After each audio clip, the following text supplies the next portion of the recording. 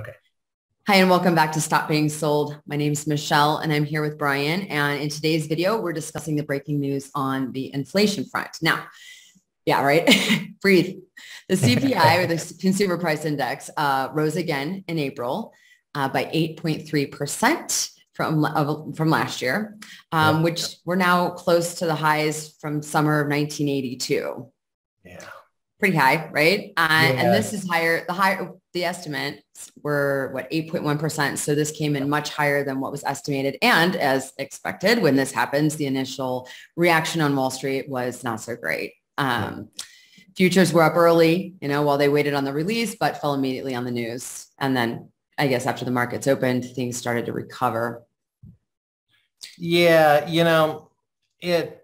it bounced around quite a bit today and ended up lower for the day, actually, because they're really scared about this inflation front. And but that's where we are with the market.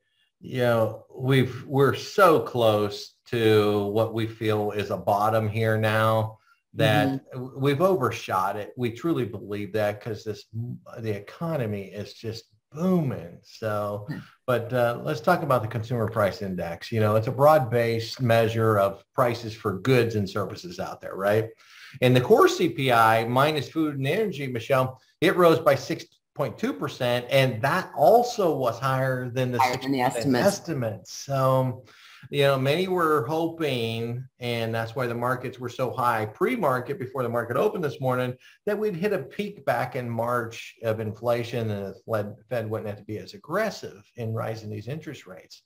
We rose rates twice this year so far just to try to slow down inflation. So yeah, and that was 25 basis points in March and 50 basis points in April. Yes. So my question is, obviously it seems like inflation's here to stay for just a little bit longer, hopefully, or longer. Do you think that the Fed will have to raise rates even more next time to slow down inflation? No, I don't believe so. I think, and here's the scenario. We leveled off. Sure. Okay. We actually came down and the numbers were actually lower than the previous month of 8.3, right? So what we're trying to do is bring it down even more.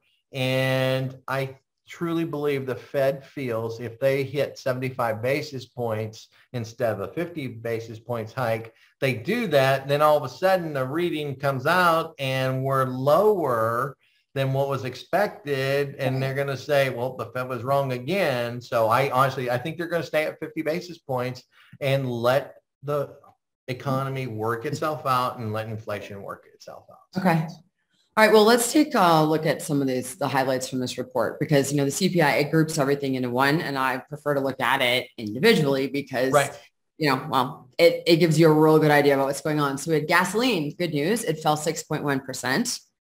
Which was odd because we're at our record high right here in Texas right now, which kind of don't make sense. And I actually feel we're going higher, but gasoline actually fell 6.1%. So well, and so did auto prices. Auto prices fell 0.4%. New cars rose, or charged trucks, whatever, rose 1.1%. Right. And then we have what no one wants to see happen, the food.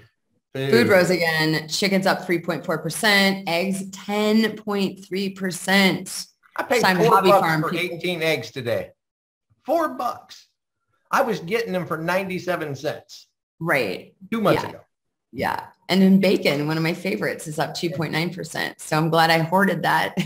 And we've talked about this recently on a few of our other videos, Michelle. During some of my travel, I seen that prices were going up. The mask mandate's down. Prices are going up.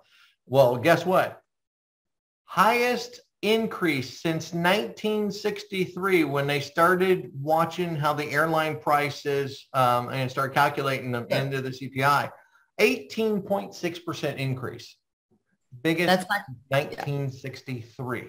That's not good for those who have to travel unexpectedly and or people who have not yet booked their summer trips. Well, that's it. So I think I seen a study today talking about this where a questionnaire had went out and it said, okay, so where are you making your cuts at?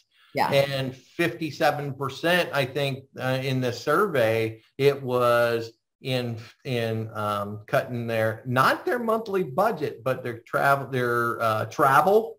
Like not driving as much was number one, and number two was the summer vacations. Yep, absolutely. So, which is a big change. So we weren't expecting that. Exactly. All right. So this is our update. Stay tuned for more. Brian and I make videos on everything from news updates, inflation, like we've done today, 401ks, IRAs, anything that really like helps you make better decisions about your financial future. If you like the content in this video, hit that like button. Don't forget to subscribe. Help us grow that channel. And if you have comments or questions, don't forget, leave them down below this video. We're more than happy to answer those. Awesome. Thanks, Brian. And thanks everybody for being here. Thanks, everyone. Have a great day.